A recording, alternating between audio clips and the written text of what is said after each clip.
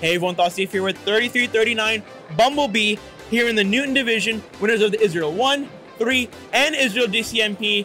Really excited to walk down with our top 15 robot. Really excited to talk about their amazing robot. They have a really unique elevator mechanism for their amp, also pivoting shooter underneath the bumper intake, and turret limelight. Really excited to get down here with their special robot here on Behind the Bumpers.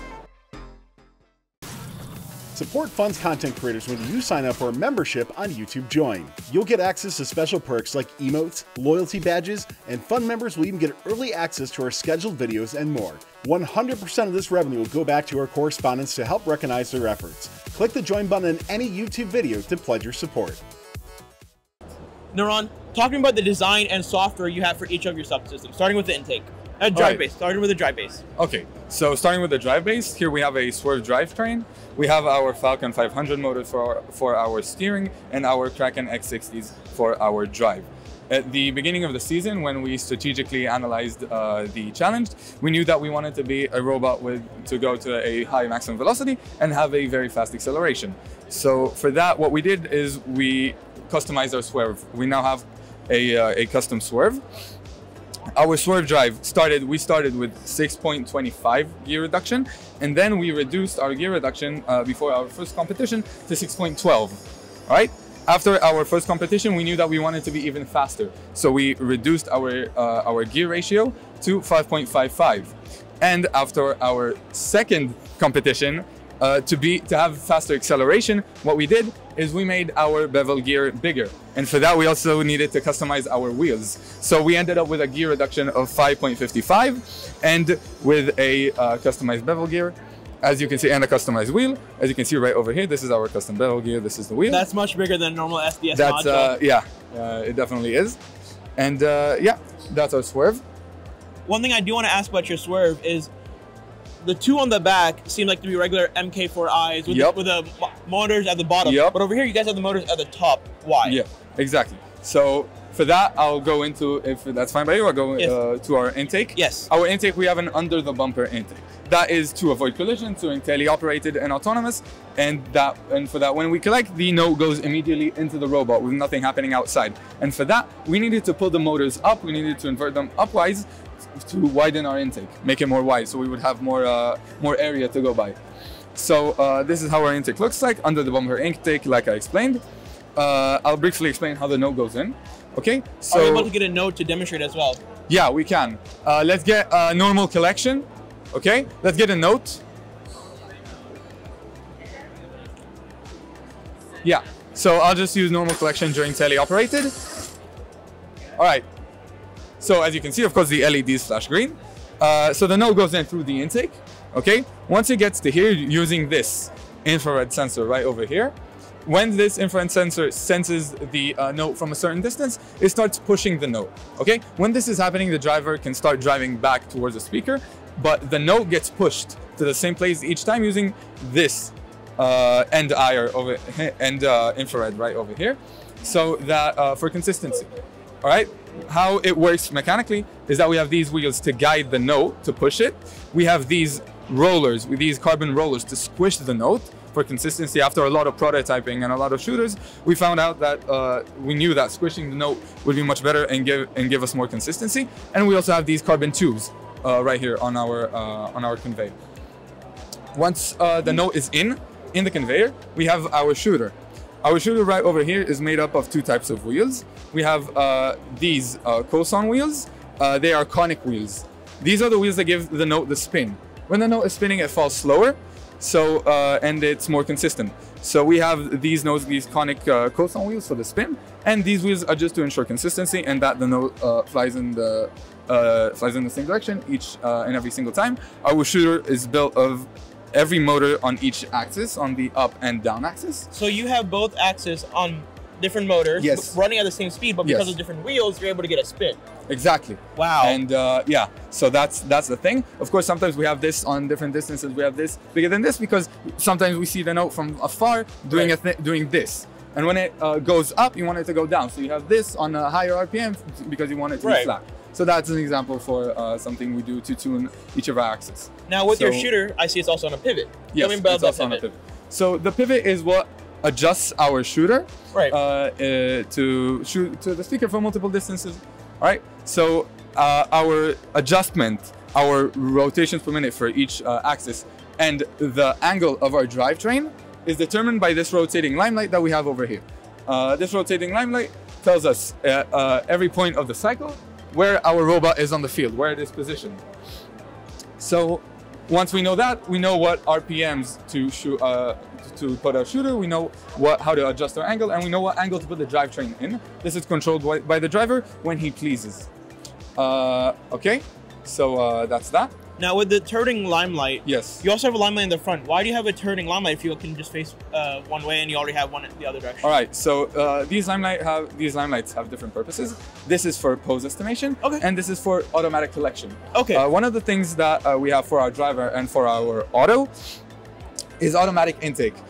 This camera nudges the robot in the right direction, and the driver controls theta and controls angle and controls the parallel axis to the node, and the perpendicular axis is definitely controlled by the camera, by the robot itself. So that's how we align ourselves towards the node while driving towards it using angle and the driver's joystick, of course. And you use the limelight to also adjust your pivoting, I assume?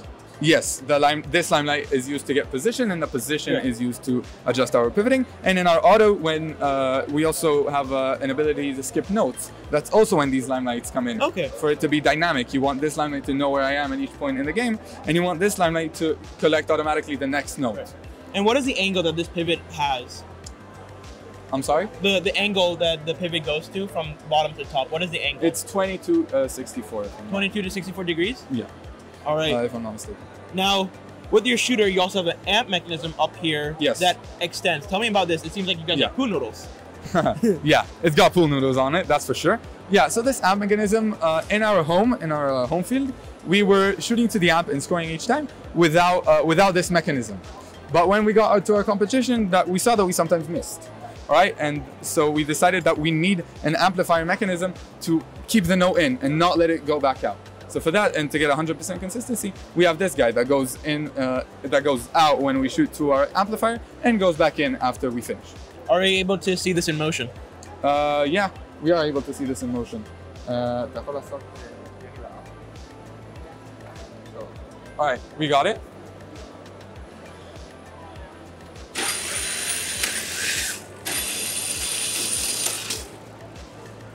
That's all right.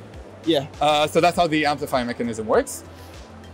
Of course, you see there's a little slap at the end. I don't know if you guys saw it. There's a little slap at the end to keep it in. Right. So that's how the amplifier mechanism works. In terms of we also have, of course, climbers on here. Yes, tell me about that climber. Yeah, so our climbers are controlled by our operator at the end of the game. The operator can control each one independently. Each one is controlled by an independent motor. Okay, so we can go up and down, climb to the side, climb in the middle, and all that good stuff. And these hooks, why is it designed like this? The design is like this because when the chain rotates, we still want it to lock. We don't want it to rotate into place. So that's what this is for. Okay. And you told me earlier about some special smart dashboard that you have. Show me about that smart dashboard. We have a custom dashboard. You guys can come here. So yeah, first of all, we have two computers here, our pit laptop and our field laptop. Our pit laptop is for debugging. You have this field laptop over here that also has a dashboard on it. This particularly is our screen recording. Our screen recording shows us our joysticks and also shows us what the dashboard, what the drivers see, what field team sees at every point in the game. You have our game piece limelight, you have our rotating limelight, you have your field and a lot of other metrics over here that you want to see. For example, I'll go to this point in the game. You can see everything working in harmony. Things being collected, April tags being caught on camera. So this helps us for debugging. This helps us for debugging on the drive team. So the drive team knows, for example, if we have problems with the operation, what buttons the drive team press, and it also helps us understand the robot better and know what kind of errors there are, if there are any. All right, now let's hand it off to Inbar. You have a special module that you have called the Module Hub. Tell me more about that. Yeah. So last season we had a problem with quickly replace whole module in the competition. So we started to think about ways to quickly replace a module. So at the end, we created this. This is the model hub. This is basically a part that we made ourselves that sits on top of the model. You can see right there, or on the robot. So basically, it's made us to replace a model with this part is go to the robot, and this to go to the motors, and this is for the camcorder. So instead of opening up all the gears and the plates and all of this, we can just unplug a couple of wires here, and the whole module can go out with 6 screws, of course. And then we can replace it much more easier and much more faster. Beside that, the module can help us with the wiring. They make the wiring much easier and cleaner. Instead of putting all the wires and connectors on top of the model, we can plug all the motors and the camcoders and the CAN bus and all of this to one place. And because we use a carnivore, in the end model we put a register for that.